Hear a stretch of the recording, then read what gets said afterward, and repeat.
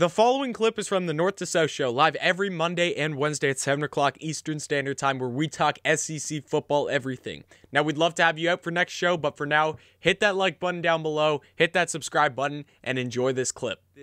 Whose running back room is better, the Georgia Bulldogs running back room or the Texas A&M running back room? Because I mentioned it a bit earlier.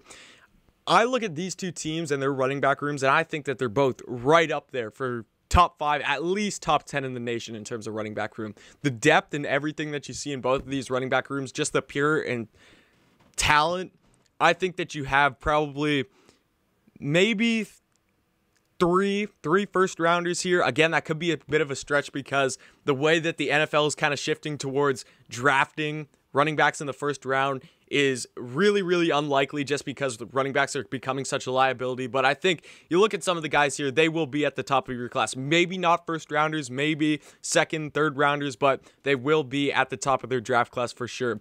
So again, breaking down some of the better running back rooms in all of college football. I think Georgia and Texas A&M are up there. The reason why I'm not adding South Carolina into this, and because they are an SEC team and everything, because obviously as a Gamecock fan, you see I got the jersey here, I got the baseball jersey in the back.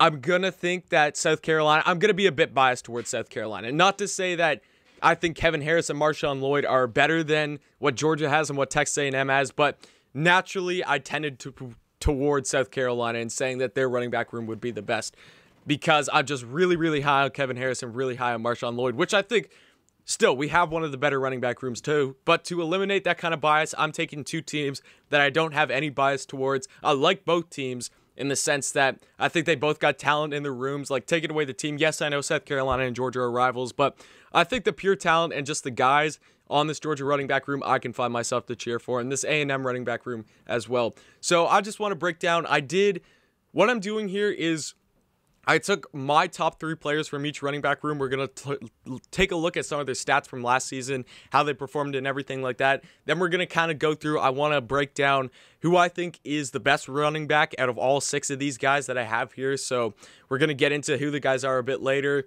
And then I'm just going to finish off with who do I actually think is better, who will perform better this season, because I think one of these teams, and you might be able to guess it already, is way better, way better set up to have a more successful, and on paper, stat-wise, to have a more successful season with the rushing game than the other team, which we'll touch on later. But let's start off with the Georgia Bulldogs, talking about them. So my 3 running backs I have for them, I took who I think are the 3 best running backs. Again, you could think completely differently, but I got Zamir White, obviously. At 2, I got James Cook. And then 3, I got Kendall Milton. Obviously, you could do McIntosh or you could do Edwards back there, which these stats that I'm about to tell you here are going to be a bit skewed because, of course, Kendall Milton, I think, only finished 5th in rushing for Georgia last season. I think Edwards and McIntosh both finished ahead of them. So if you look at the bottom guy and then I compare the bottom guy for Georgia, which is going to be Kendall Milton, to the bottom guy of Texas A&M, obviously, it's going to look better for the A&M guy. But I just want to put that out there that Kendall Milton actually finished 5th overall in Georgia's running back room, and I think that he will have a big season for the Georgia Bulldogs this season behind Zamir White and James Cook. Look, Georgia's got 5 really, really solid running backs. So let's get into Zamir White's stats first. First, he had 144 rushing attempts for 779 yards, 11 touchdowns, and a 5.4 average per carry. You look at James Cook, 45 rushing attempts, 303 yards, 3 touchdowns with the 6.7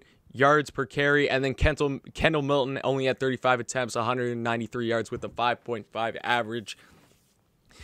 Georgia last season, we know, especially at the beginning with the quarterback struggles and everything, they really relied on their ground game, and I think it worked for them. I think that this ground game really carried and made this offense at least what it was last season until JT Daniels finally got on the scene in Athens. Like, I take you to the Auburn game. That game was absolutely dominated by the rushing game, and especially the offensive line too. Dominated on both sides of the ball, and Stetson Bennett didn't even throw the ball that much. Like, it wasn't like Stetson Bennett had some amazing game passing. He just did what he had to do in the passing game, and he just managed the game really well, in the sense that Georgia could just rush the ball the whole time, and Auburn had nothing on the offensive line. And you look at other games, like I remember when Georgia played South Carolina, rushing the ball, it was hard to tackle Zamir White. It was hard to get Cook down. There was so many. Georgia stacked at the running back position, and I think they are RBU. Like, you look at the running backs that they've had in the past, going back to 2014, where I remember Todd Gurley, Sony Michel, Nick Chubb all being in the same room, and then you have DeAndre Swift, and now you got these guys, Zamir White, James Cook, who is, I think he's a cousin, I could be wrong, cousin of Dalvin Cook, or he's a brother of Dalvin Cook. I know that they are related, though, who is one of, if not a top 3 running back in the NFL right now. So I think Georgia, their running back room is clearly top of the nation, 110%. And now let's move on to A&M. So my top 3 guys for A&M, I'm looking at obviously Isaiah Spiller, who some people would say is the best running back in the nation, or alone say he's the best running back in the SEC. He had 188 rushes last year for 1,036 yards, so he hit over that 1,000 yard mark, 9 touchdowns, and a 5.5 average per carry last season. Isaiah Spiller's in the Heisman hunt right now. Like, he's a guy that if you go onto any betting site, you're going to see Isaiah Spiller's name. It might not be the greatest odds because we know the Heisman definitely favors the quarterback. It might be plus 2,000 or something like that. But just as a running back, being in the Heisman conversation means that you're a real deal. So Isaiah Spiller, he's up there. Let's talk about a younger guy, Devon Atchin. 43 attempts last season, 364 yards, 4 touchdowns, and 8.5 average per carry. Of course, that average stands out to you, 8.5. I'm telling you, this kid is something special. I remember watching the Orange Bowl against North Carolina, and it took me a while because this was like the first time that I really noticed Atchin as a running back. It was his big run. I'm pretty sure all Texas A&M fans know it. It was late in the game, and he just broke a couple tackles, rushed down the sideline, and the rest is history. Texas A&M wins that game. But I think that he is a real young stud that could have a huge breakout season, especially rushing the ball for A&M, because you might think, I've named Isaiah Spiller, I've named Atchin as my top 2 guys. Well, who am I missing at 3? If you look at the rushing dynamic compared to the passing dynamic, you're going to know who's at my number 3 spot and why I have him at number 3. At number 3, I had Ainias Smith for Texas A&M. 49 attempts last season, 293 yards, 4 touchdowns, and 6 average per carry.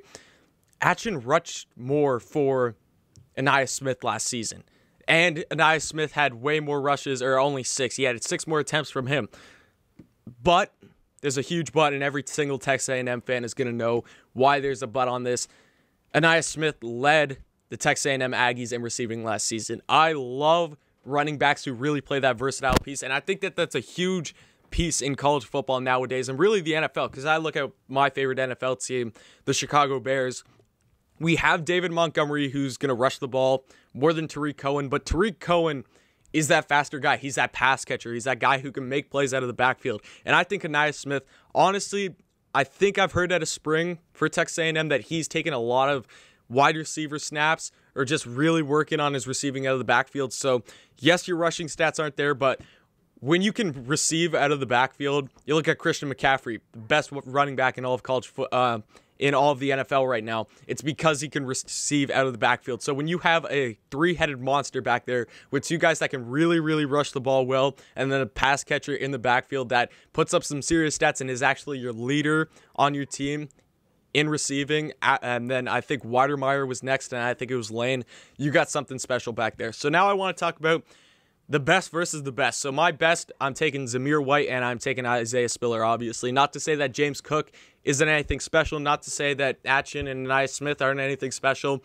I think it's clear and obvious that Isaiah Spiller and Zamir White are going to be running back number 1 for both of these teams.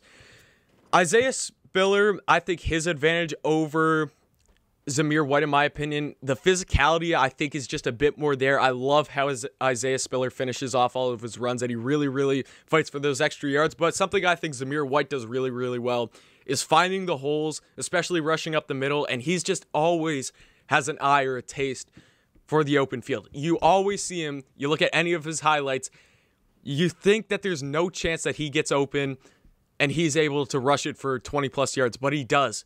Zamir White just has such a knack for finding the holes and just getting into open field, and that's where Georgia really likes Zamir White, and I think that's where he really comes down to and really makes him successful. I take Isaiah Spiller in this sense. I mean, the stats say I should take Isaiah Spiller, but I'm not only taking him because of that, because like Spiller did have 44 more rushes than Zamir White, but Isaiah Spiller broke 1,000 yards.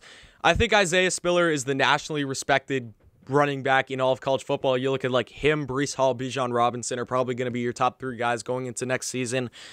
Isaiah Spiller, I just like the physicality when he's there. There's just a lot I like about him. So I'm going to go Isaiah Spiller is the best out of those 6 guys. I'd give Zamir White number 2. I wouldn't say, I'm not going to go and rank all 6 of them, but I would have Isaiah Spiller 1 and then Zamir White as a close second. And then what room do I think will perform better in total? Because it's a very interesting question, because I think that right now, on paper, if you ask me what's going to happen at the end of the season, Texas A&M's stats are going to look a lot better than Georgia's, and that's because a bunch of different reasons. First of all, looking on the Texas A&M side of the ball, they have a new quarterback in Haynes King this year, freshman. Their offensive line isn't that good in pass protect right now, so you're really, really, really going to rely on your rushing game this season. So you're going to see way more rushes than you are passing for Texas A&M. Bottom line for them. And then you look at Georgia. Georgia's been really, really good and dominant in the rushing game this season. But I think Monken and I think that JT Daniels are really starting to air it out. Not to say that the rushing game is being put to the wayside, but I think that they're going to start passing the ball a lot more than you've seen in recent years, because JT Daniels is one of the better quarterbacks in all of college football right now. So why not, if you have this star quarterback and you got a really good receiving core, why not chuck the ball around a couple more times instead of having to rush it every single time? So I think on paper, Texas A&M is going to be more successful in terms of the end of the season just because of their situation. But all in all, I think as a room, who would I take?